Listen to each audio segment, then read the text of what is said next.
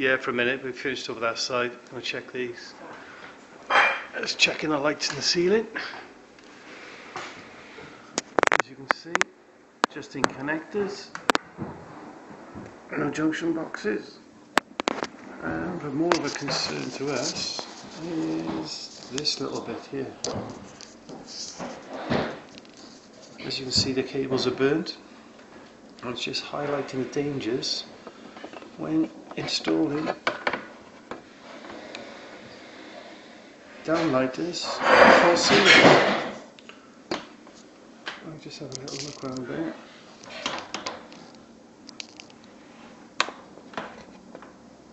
There you go. You can see where the cable is almost burnt through. So we just have to cut that back, put a JB on there now. But looking around, we've probably got a similar situation in a number of places.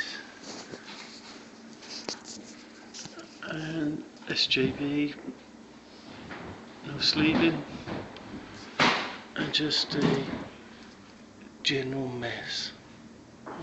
So we have to remake all these downlighters off now.